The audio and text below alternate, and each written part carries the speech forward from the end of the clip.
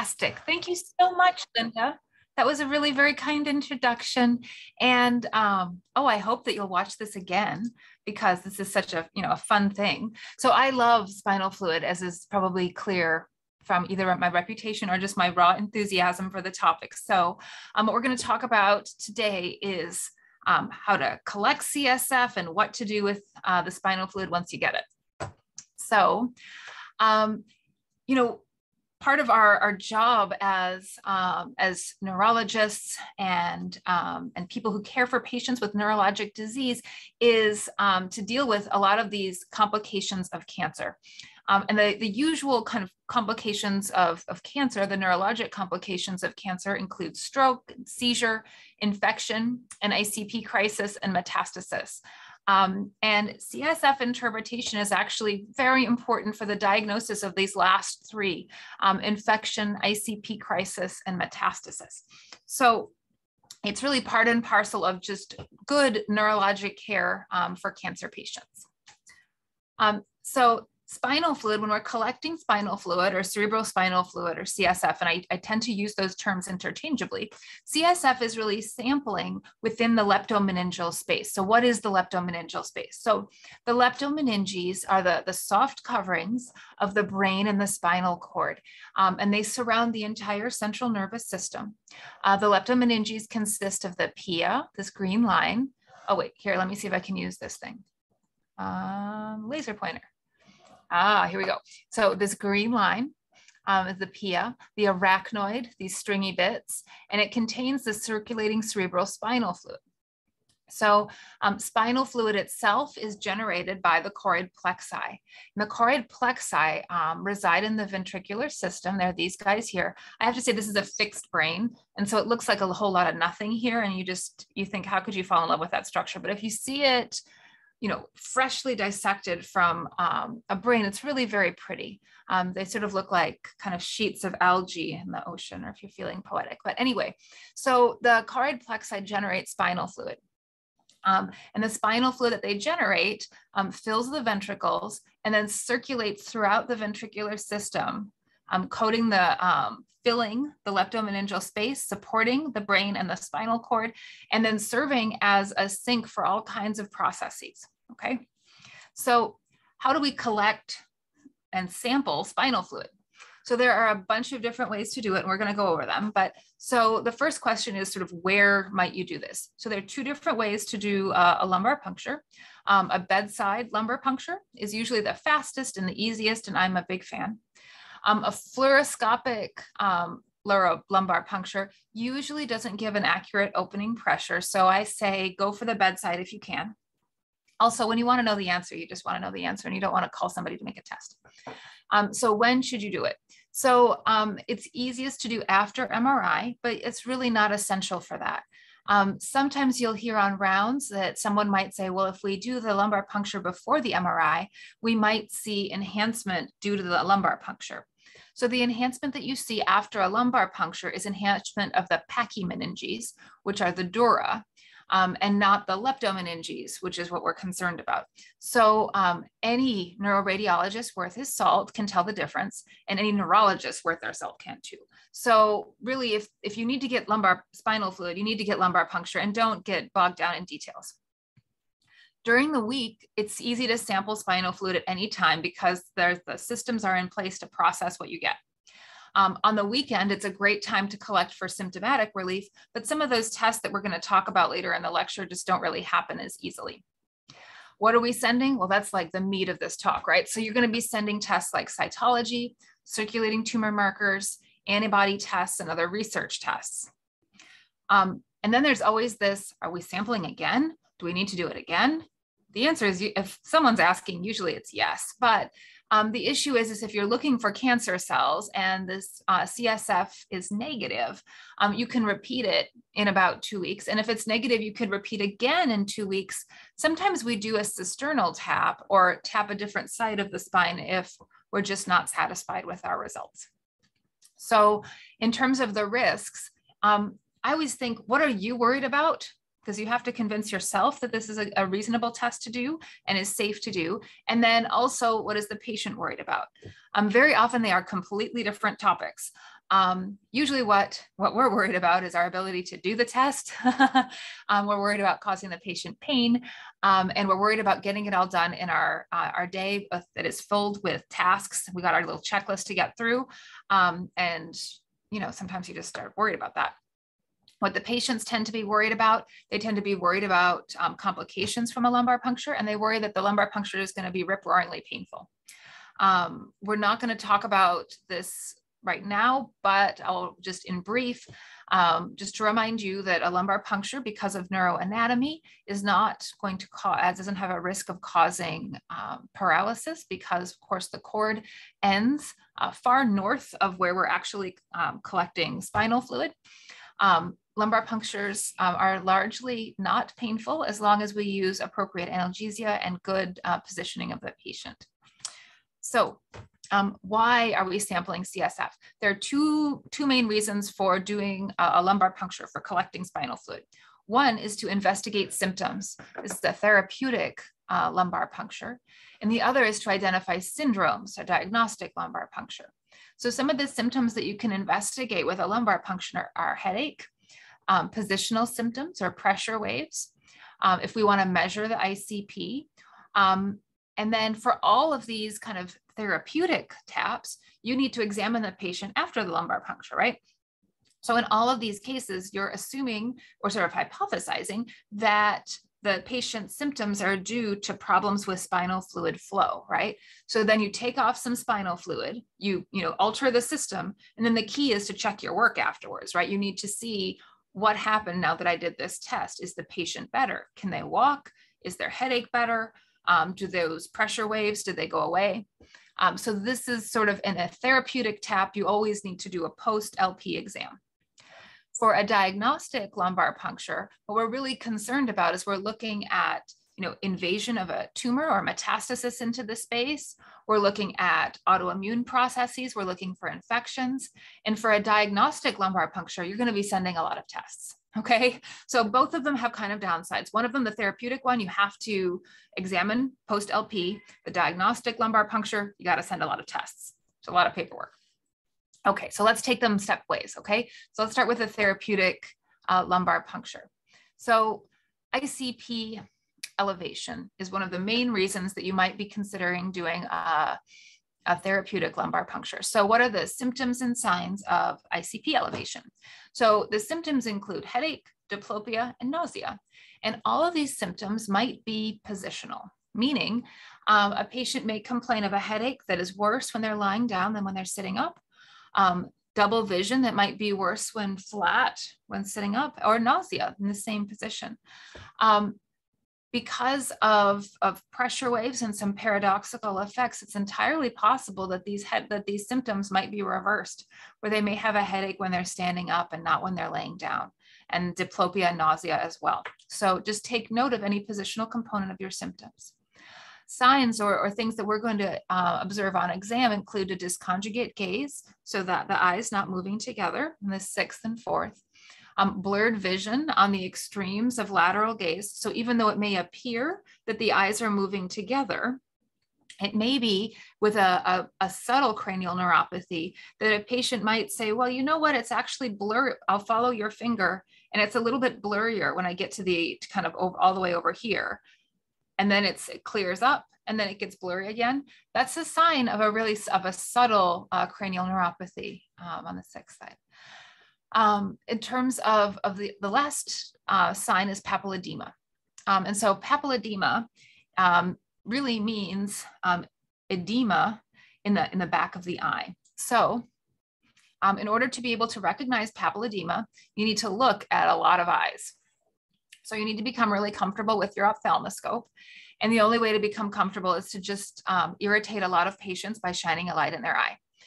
So these are photographs taken, these are retinal photographs, and they're sort of what you would see with a panoptic ophthalmoscope. The ophthalmoscopes that we have at the bedside tend to be the direct ophthalmoscope. So you're going to be seeing, so I'm going to draw with my pointer here. This is sort of what you're able to see with a direct ophthalmoscope. You sort of see about one kind of edge of the disc. So you sort of do this with your scope. You're sort of like looking around the edges here to check out all of the edges of the scope. or of the optic disc. It doesn't take too long at all. And once you're used to seeing this edge, you find the edge and you sort of track it around and you're good. So same deal here. So which patient has papilledema in this? Patient A or patient B? Does anyone have a thought? I can hear you saying loud and clear that it is B, and it's true. B is papilledema. And how we know that is that the disc margins are blurred, right? So this is sharp and this is blurry. And you can also see that these vessels that are coursing over the edges of the optic disc, can you see how they start to get lost there? That's a sign that that disc is raised so high that the vessels are stretched to the point where they can't, that blood can't go through them anymore in that spot. Okay, so this is classic kind of papilledema. You don't need to have it be this bad for papilledema. You could have just one edge of the disc get blurry and that would still be called papilledema.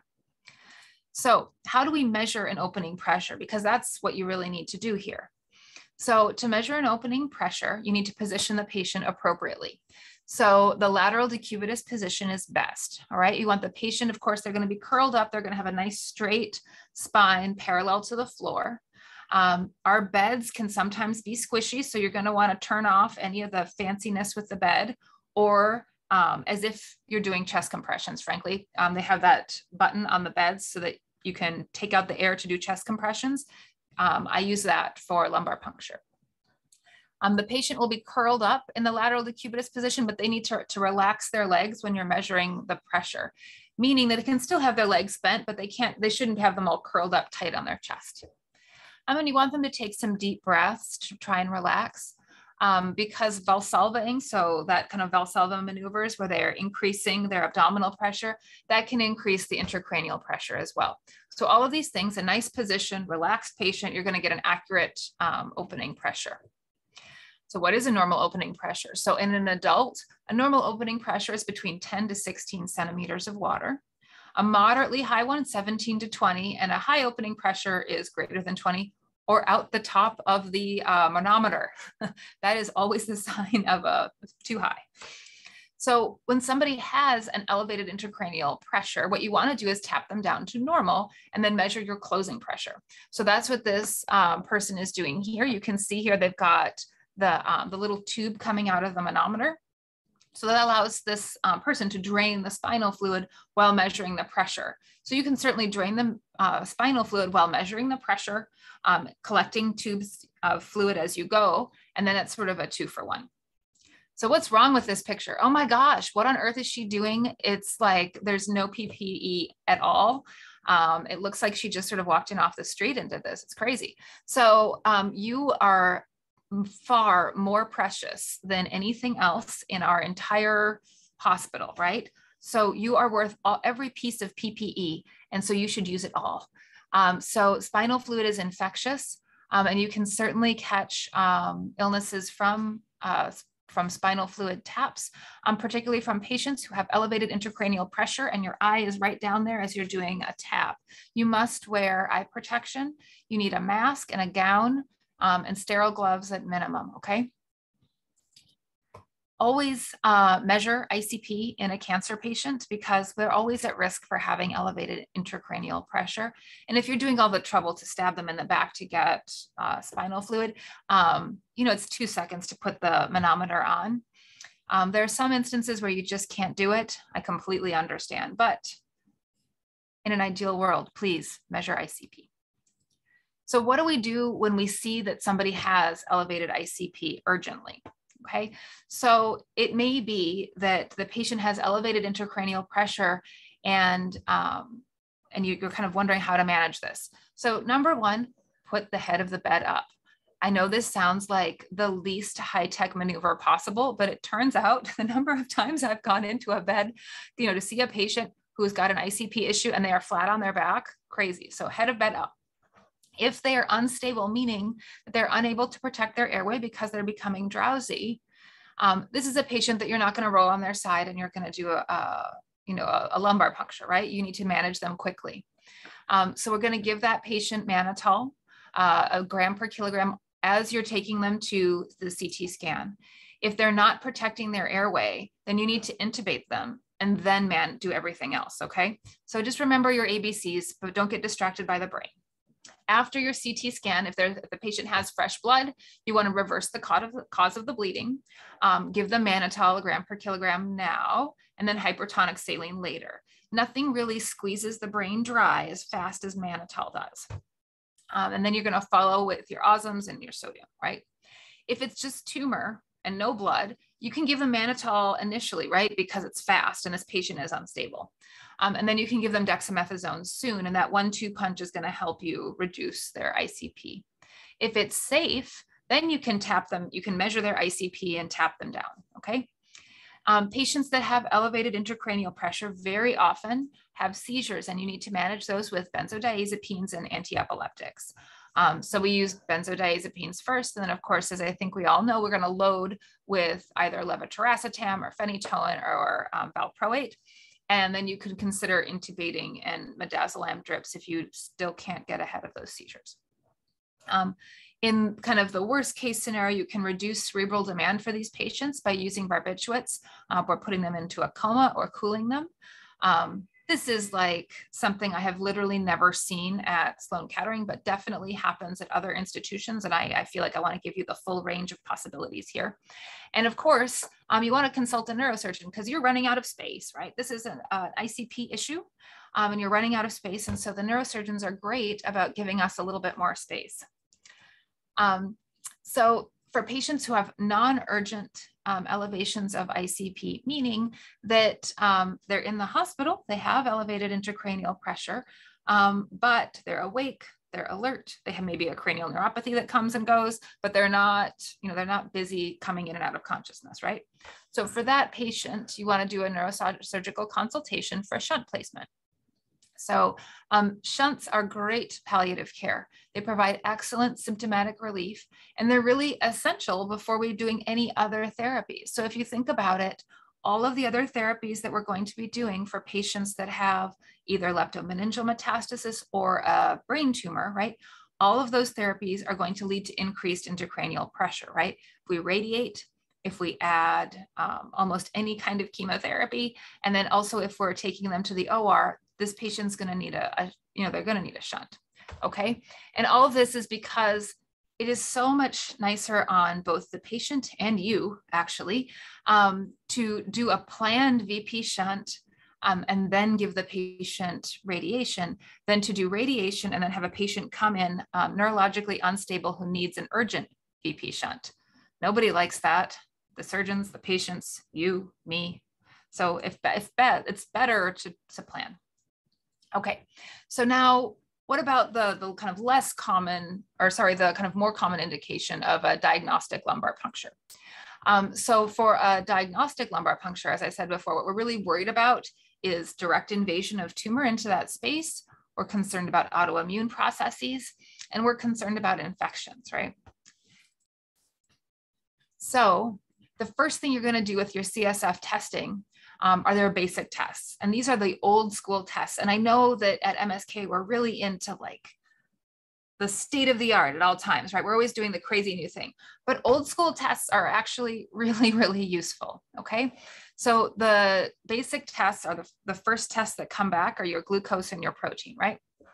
So CSF glucose, normal, ranges from 45 to 80, and you can, it tracks along with the blood glucose. So glucose in the CSF is usually about 2/3 of the blood glucose.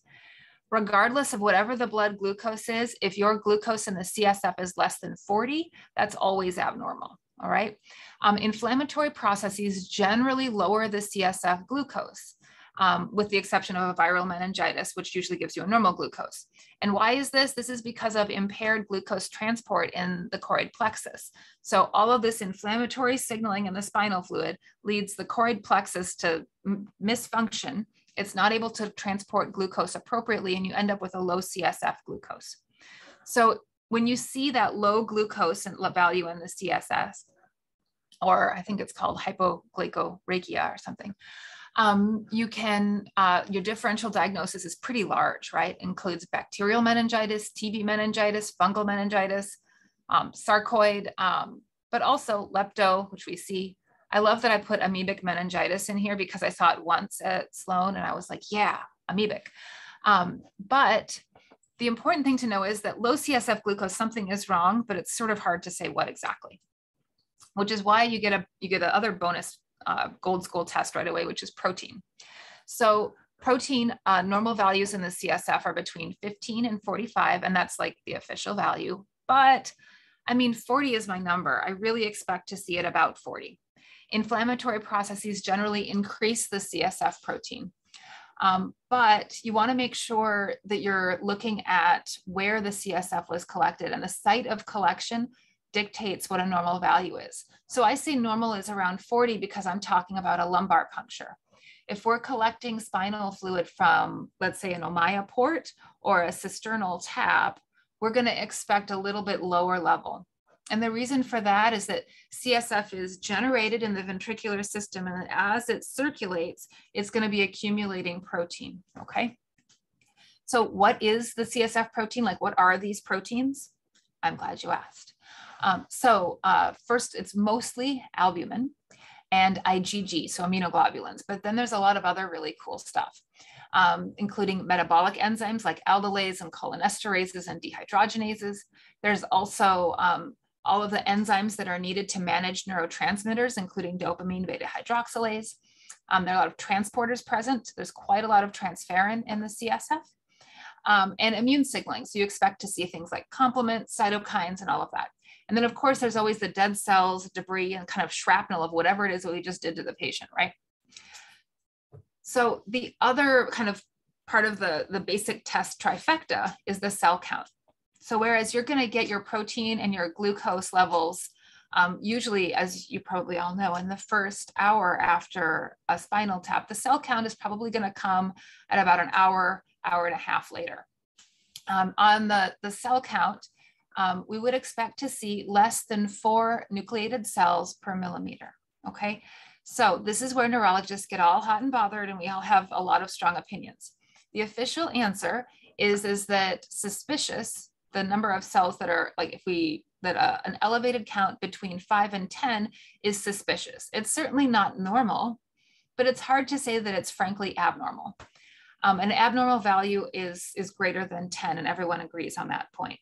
The issue is the clinical context here. So if you have a patient who has cancer and you see a cell count of about 9, that's not normal, right? It's not abnormal, but it's certainly not normal. And in a larger context, if I saw a cell count of 9, and then I saw an elevated protein and a reduced glucose, but the cytology was normal, I'd think to myself, something is brewing here. I don't know what it is, but something's not quite right.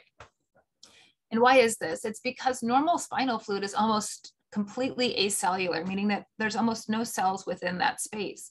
An influx of immune cells into that space is almost always a sign of pathology. So in the case of leptomeningeal metastasis, the cancer cells are actually a minority of those cells, right? So it's 80% immune cells and just 20% cancer cells. So if you catch a lot of immune cells in that space, something's up, right? There's this question of blood contamination that always comes up. We don't tend to worry about this as much at Sloan Kettering compared to other hospitals. Part of it's because many of our patients have Ommaya port, so it's not an issue. But let's say you had a tap that looked a little pink, right? And you thought, ooh, how am I going to interpret this? No problem. You're just going to collect 2 tubes and send a cell count on 1 tube at the start of your collection and 1 at the end. And then you send both of them for the cell count. And you can see if it starts to clear, then that tells you that was just what we call a traumatic tap, meaning that you probably hit a little vessel as you were introducing the needle into the space. Happens to the best of us. So in terms of the cell count, they're labeled generally as a nucleated cell, meaning a non-erythrocyte, right? When we see elevated lymphocytes, that's something that you see with all infections, autoimmunity, and malignancy. Very occasionally, you'll see elevated PMNs or neutrophils. That's consistent with a bacterial infection in the space. Elevated macrophage count in the CSF is something that we associate like as a post-traumatic event, as the macrophage kind of come in and start to gobble up all the blood and shrapnel. We also see that in malignancy and autoimmunity. And elevated EOs in the spinal fluid is associated with parasitic infections, viral infections, and sometimes malignancy. I read this paper, and so I put it on here, which is all to say, you note that malignancy is kind of all of them except for PMNs. Cancer is always on your differential diagnosis. Okay, so your cell count and your cell count, your protein and your glucose came back, and that's giving you a bit of an idea of what's going on.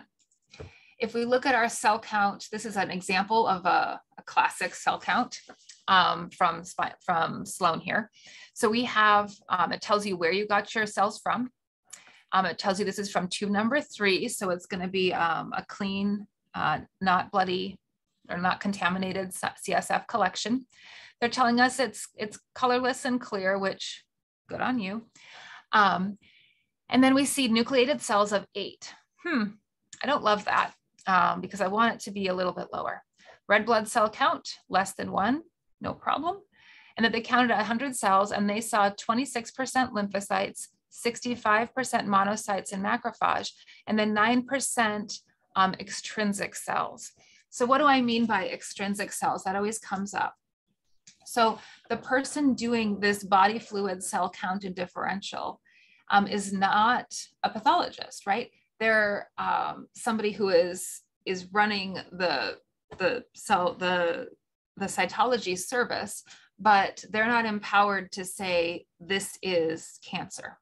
An extrinsic cell says this is a cell that doesn't belong here. This is a cell that looks like, it looks a little bit like a cancer cell, or it could possibly be a choroid plexus epithelial cell, or it could be an ependymal cell, but it's not a blood cell, okay? An extrinsic cell is just not a blood cell, but we're talking about 9% extrinsic cells and in a slightly elevated nucleated cell count that sort of gets my antennae up. Then of course the attending, so the physician that was looking at this said, nucleated cell differential is remarkable for the presence of malignant cells. So this guy is like, I'm empowered to say that this is a malignant cell. I think they look like malignant cells, but would prefer that you correlate with cytology to confirm, okay? I feel like this is a really weird way of giving results to us, but it is consistent institution to institution. It really just reflects who's doing the work.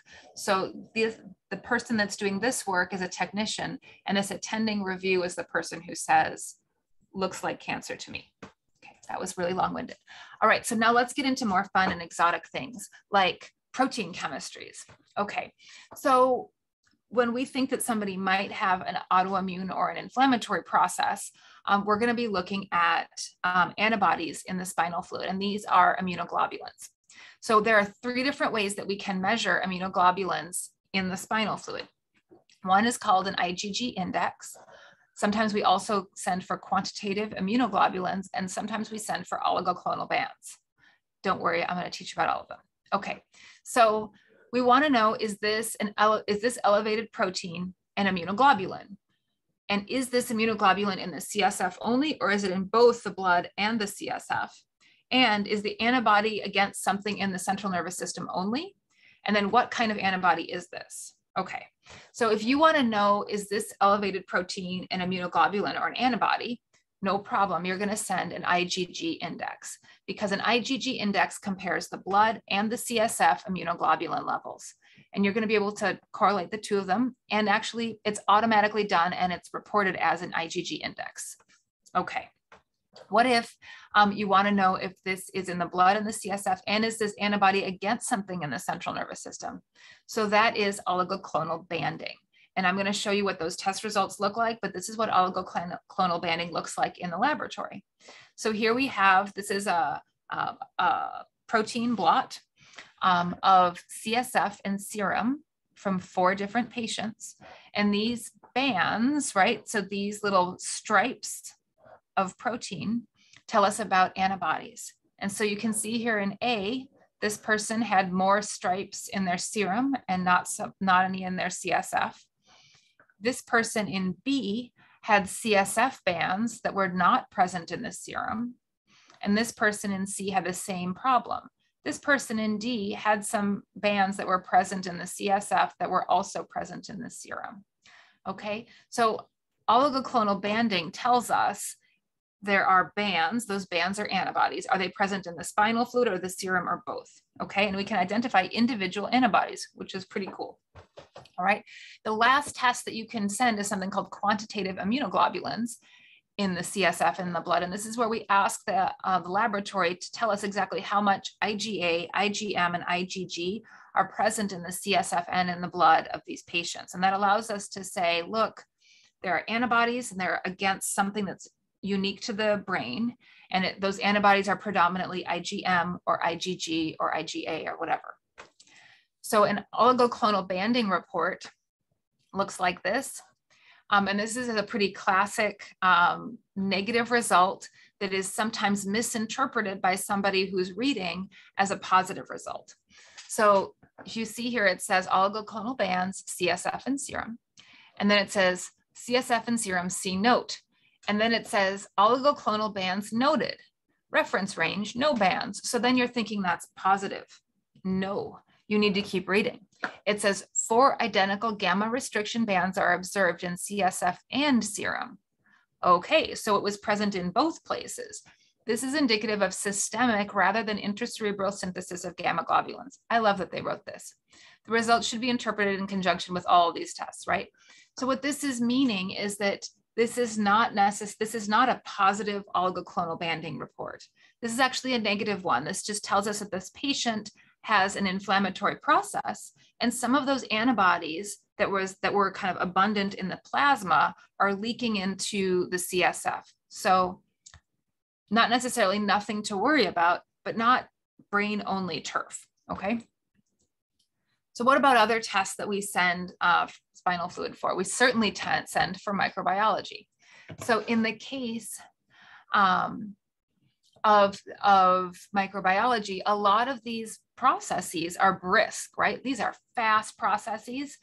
And so you're going to send a lot of tests, but you really don't want to wait for results to treat if you have a high degree of clinical suspicion. So there are kind of two main bugs that we worry about generally, bacteria and virus. In the case of bacteria, we send a gram stain because that allows us to grab all bugs that we can see, and India ink for crypto, and then we culture in order to capture everything. In terms of viruses, we can send a viral PCR panel. We can also send for individual viral PCRs if we have a high degree of suspicion for a particular virus, like JC virus, Toxo, Lyme, or EBV. There's also a New York State encephalitis panel.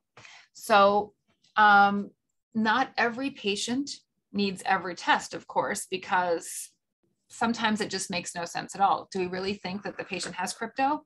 It depends on the patient. If you don't think that they have crypto, you probably don't need to send an India ink, although it is fun to send an old school test. Okay, so I'm reminding you of what you've probably learned before, but just whenever I'm talking about CSF testing and possible infections, I have to remind you of like your work order of operations. So if somebody has suspicious symptoms or signs, you're going to see them, you're going to see this, and then you're going to immediately begin dexamethasone first and then meningitis coverage second, okay? You do all of these things before you do the lumbar puncture, okay? So the time between you have a patient that has suspicious symptoms and signs and the time that you have lumbar punctured them, you've collected spinal fluid, is probably about an hour, okay? I think if you've seen bacterial meningitis, you know what it looks like and it's not good.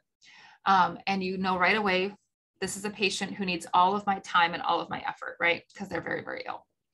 Once you've gotten your lumbar puncture, you can be a little bit calmer because you've already started broad coverage. You've already given them dexamethasone, and now you can watch and see how things are working. Your empiric coverage is working. Over the next 1 to 3 days, you're going to be receiving results and you're going to be tapering and adjusting your meningitis coverage, right? Okay. Why does this matter at a cancer hospital?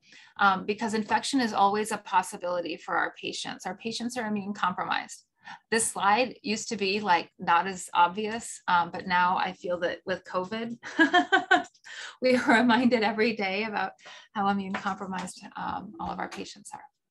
Anyway, so the thing about infection is that for neurologic patients, their pre-existing focal deficits might actually get worse with infection. So a patient may be well compensated and will have no neurologic symptoms, and their infection may make them worse. And so they may present with neurologic complaints and not present with an infectious complaint. I think that it's important to remember also that infection at the very least can contribute to most altered mental status. And very often, I'm sorry to say, we can't always kill the cancer, but we have a fighting chance to kill the bacteria. And so I feel like, let's kill those bugs, huh? So for these patients where infection is on your differential diagnosis, I would just say, think of a good reason not to get CSF, urine, and blood and send them for culture. It's really hard to think of a good reason. Once you see the patient and you're worried, it's sort of too late. I think that if you even think once about herpes, you should be starting acyclovir and get CSF. In my experience, you never regret broad coverage at the onset. HSV encephalitis is an awful thing. And once the damage has occurred in the brain, it's terrifically difficult to get ahead of. You will not regret it. Your attending will not regret it. Even when the creatinine starts to go up, everyone is going to feel like, well, at least we protected them from HSV, right? So in terms of how infections present in cancer patients, or at least CNS infections in cancer patients, you need to sort of prepare your mind and kind of adjust your antennae for a non-classic presentation, okay?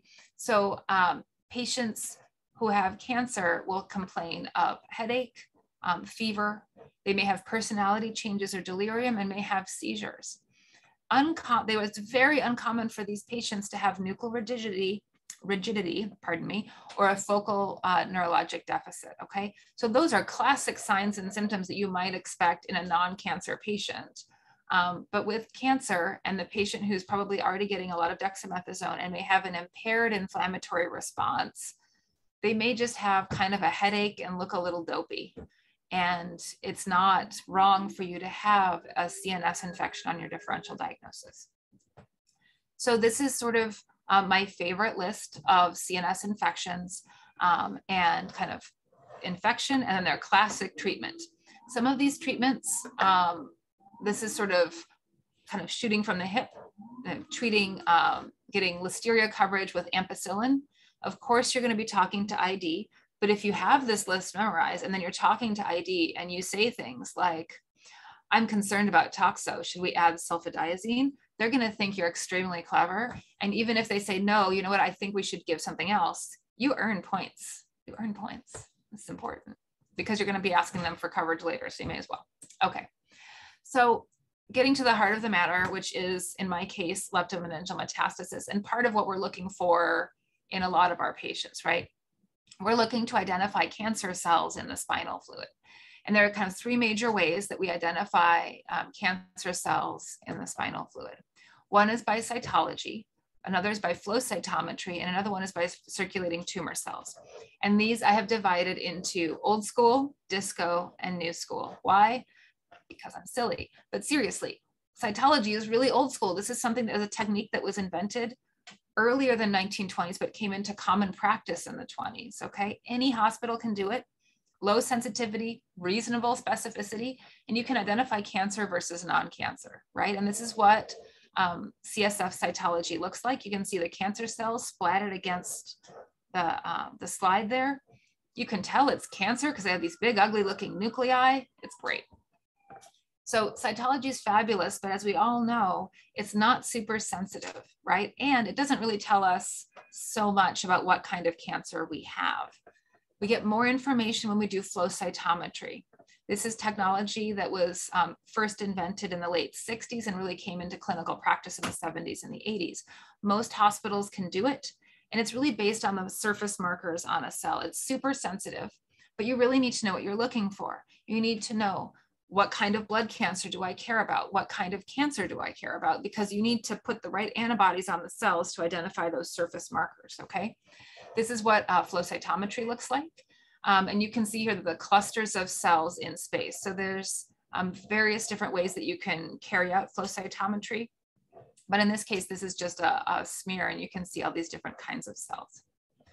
The newest technology is circulating tumor cells. And this is pretty new school. This is something that happened kind of the late 2010s. Most cancer sensors can now do it. It's based on surface markers and it's very, very sensitive. But it only works for some cancers because it's based on those surface markers. So the surface markers we're talking about at Sloan Kettering are EpCAM, and this is a marker that exists only on epithelial cancers, so breast and lung cancer.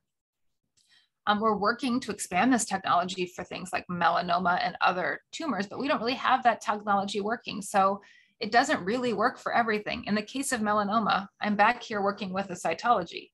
Bummer, right? What's nice about circulating tumor cells is it can tell us the number of cancer cells. And so then we're able to titrate and kind of say like, oh, it must be getting better. The number of tumor cells are going down. The downside, as we also know, is that circulating tumor cell technology is a little bit finicky. And for example, right now, our instrument is down. I don't have these numbers for my patients. The patients are all really into these numbers and they want to know how things are going. And it sort of breaks my heart to tell them like, well, the instrument is not currently working. Okay. So why do I care so much about diagnosing leptomeningeal metastasis? It's because leptomeningeal metastasis can present with almost any number of symptoms, right?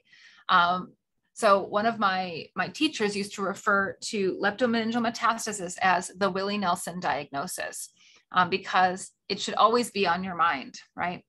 It can elicit high pressure headaches, neuropathies, upper and motor neuron pattern weakness, radicular symptoms, CODA and CAUDA syndromes, nausea, pressure waves. Basically, almost any neurologic symptom a cancer patient has, it could be lepto, which I don't say to be self-serving or to be dark, but it could be lepto, right? So you just kind of want to keep that on your differential. Think of Willie Nelson and how, you know, you're always on his mind. Well, lepto is always on my mind, okay? So how do we diagnose leptomeningeal metastasis? We diagnose it through a combination of imaging and CSF examination. And so that constitutes complete staging, right? So here is what leptomeningeal metastasis looks like on an MRI scan. You can see these sort of serpiginous enhancing lesions. You can see enhancement just underneath the ependymal layer and the ventricles. You can see coating of the brainstem sitting here between the cerebellar folia, some sort of nodular enhancement on the cranial nerves. And you can see enhancing lesions throughout the spine, okay? And we already talked about CSF cytology. The reason that cytology matters is because positive cytology is a definitive diagnosis. So this is a very old-fashioned paper, right? You can tell because it didn't even reproduce well. And it's from 1982 from my teacher, Jerome Posner. And what he famously found was that, look, the only way to rule out definitively leptomeningeal metastasis is to have a totally normal CSF in every respect, normal pressure, normal cells, normal protein, normal glucose. In that case, if you have normal everything else and the cytology is negative, you can rule out lepto, right? Otherwise, if you have something that's a little bit abnormal, then you need to chase it, and you need to chase it on a subsequent lumbar puncture up to 3 lumbar punctures. So this is not a way to live, right? You cannot keep tapping patients. They start to give up, they get grouchy, I know. So the circulating tumor cells technology was huge for us. And so this is an example of one of my patients with her serial circulating tumor cell counts. You can see here, this is before diagnosis. Here we are after diagnosis, 183. After treatment, this was, she got some proton CSI, and you can see it's coming back. CSF count went up to 16. At 200, she agreed to finally start taking a PARP inhibitor. The PARP inhibitor, now we went back down to 4 and eventually to 0, okay? So this circulating tumor cell assay is really amazing and really allows us to be able to detect our treatment or kind of tailor our treatment according to what's happening with the patient before they have symptoms, because the spoiler alert on this one is that this patient has had no neurologic symptoms throughout this entire course. Huh. So if I was waiting for her to develop a symptom, I would be waiting a while. So the final test that I want to talk to you about that we do here at Sloan that's a little bit boutique-ish is looking at the cell-free DNA in the spinal fluid. And the reason that we do this in the spinal fluid particularly is because metastasis is really an evolutionary problem. So we have a primary tumor that is going to invade and disseminate. Meaning it's going to metastasize to various sites over time, right? Here's the first set of metastasis. Then we're applying some selective pressure in the form of therapy. Then we're going to have another metastasis come out, more selective pressure. We have the environmental selective pressure of metastasis to a weird site, like the brain. And we have these metastases that are different than the primary tumor. So how can we tailor our therapy to a central nervous system metastasis if we're looking back at a primary tumor that no longer exists, right, that has changed so much? So we know that this is true through many sequencing studies. Many of them came from here at Sloan. And we also know that we're able to detect these changes in metastases, both in the brain, and the lung, and other sites. So the problem, of course, is that to carry out some of that work, we needed to resect tissue. We needed to take these patients to the OR. The problem, of course, particularly in the central nervous system, is that not all of our lesions are equally accessible, right? We're really collecting one metastasis at a time. These are really invasive procedures, and then the patients are going to need to recover before you can give them their next treatment. So each procedure is adding potential morbidity to the patient's overall experience of cancer, right? This is why we have this new approach of liquid biopsy, because there's no need for surgery. It gives us a read of all metastases in that particular site.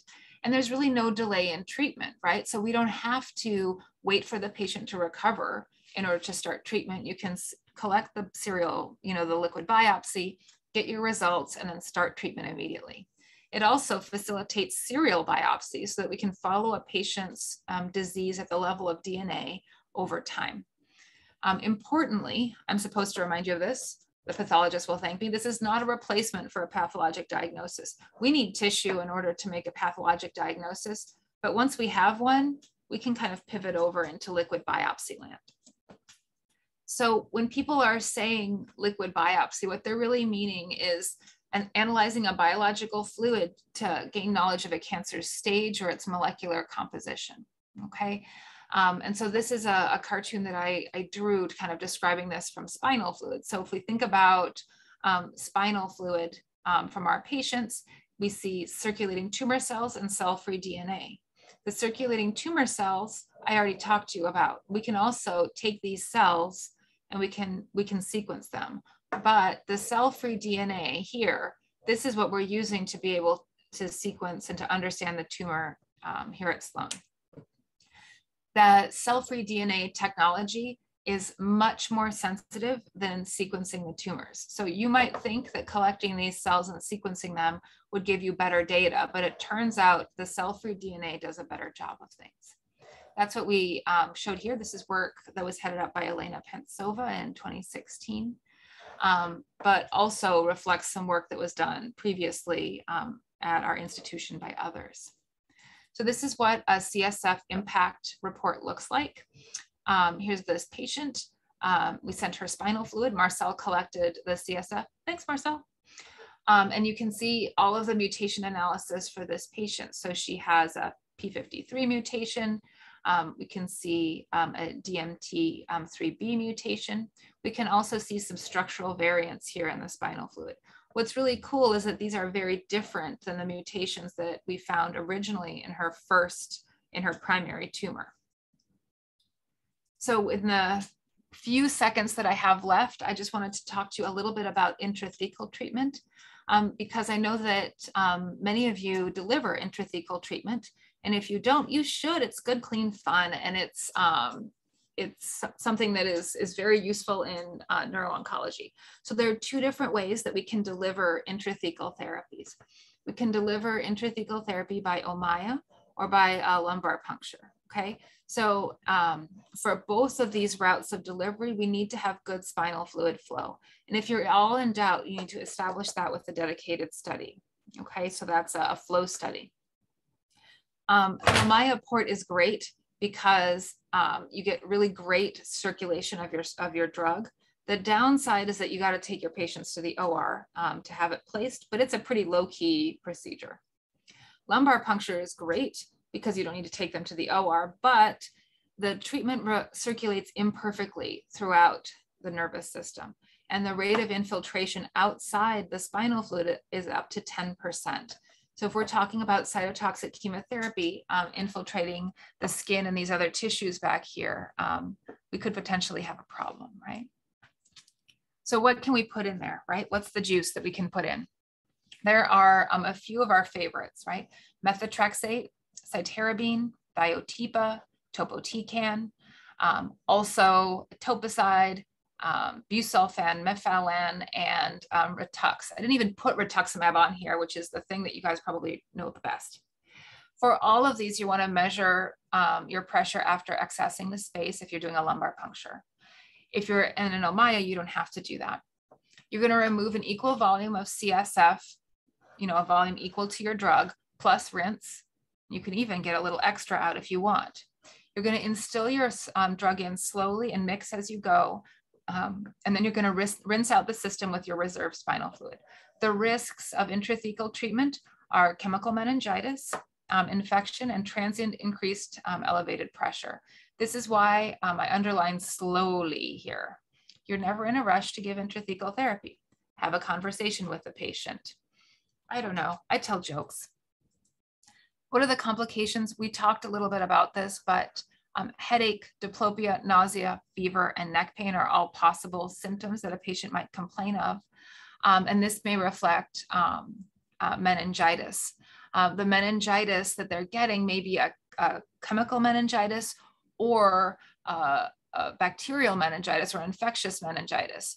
So because we are concerned so much, we treat empirically with dexamethasone and we treat for infectious meningitis. And then we wait for our cultures to come back positive, and then we commit to a full course for infectious meningitis. And if it's a chemical meningitis, we remove our empiric coverage. All right, so that, I think I did well. We have a little bit of time left. So I'm gonna stop share so we can take questions. I need to stop. Sorry, I'm like an old person trying to figure out how to use my mouse.